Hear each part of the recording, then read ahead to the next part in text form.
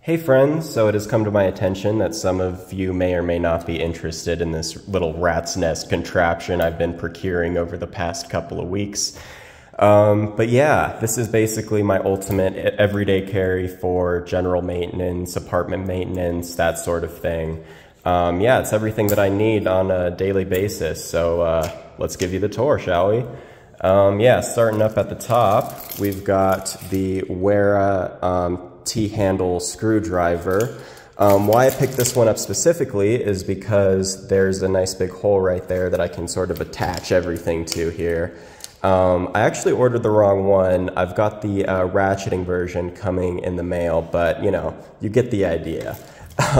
Anyways, this one also comes with this nice locking mechanism, so even if you were to try to pull this out, you can't unless you slide that forward first, and then it just pops right out.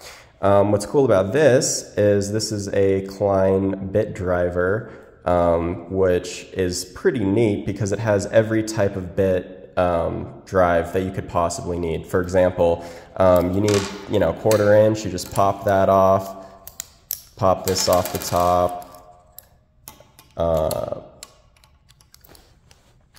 get this on the end, and then yeah, you can just pop that right into your screwdriver and you're good to go. Easy as pie. Everything here is sort of on carabiner, so it can be easily detached and stuff. So, you know, if I don't want to get bogged down by all of that while I'm, you know, doing lots of screwing, I can just kind of pop this out, and this is the little screwdriver setup. On it, I've got a smart key for changing locks. I've also got the magical Allen key that just seems to fit everything. I also have, you know, every kind of bit that I use just on a daily basis right here, just ready to go. These are really cool. They're little keychain bit holders that you can just, you know, pop out the bit, pop it back in. Super easy and convenient. But yeah, moving on. So everything kind of clips onto the screwdriver like so. Starting here, we've got a tape measure. It's a little Milwaukee one. Oh no, don't leave me. Don't leave me 1/4 inch. Okay, never mind. Anyways, we've got a little Milwaukee tape measure here that goes up to 6 feet, which for me is, you know, plenty. I'm almost never gonna need more than that. And if I do, I can mark whatever it is, and then 12 feet will be good, you know? But moving on, so easily accessible down here is probably my favorite addition to my tool bag lately, which has been these little Knipex Cobra XS channel locks, or whatever you want to call them. But yeah, these things are great. I love that you can just slide them, use them with one hand. The reason why these are good to have over something like a crescent wrench or something is because these are good for things that are maybe not just, you know, hexagonal, you know, nut shaped, right? Like, for example, like water lines, pipes, stuff like that that are round that you may still need to tighten down. These are great for gripping onto those, and yeah. So for plumbing, you know, a pair of channel locks, super necessary. So why not get the smallest ones available? Moving on, the rest of my tools are sort of on this little carabiner right here, which makes it pretty easy to access. So if I pop this guy out, this is a little box cutter utility knife.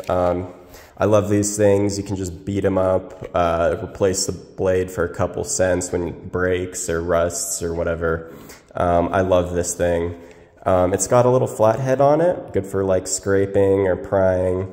And it's also got a little Phillips there, just in case I need it. I don't know why I would, but yeah, pretty neat. And also it's black, which is a plus.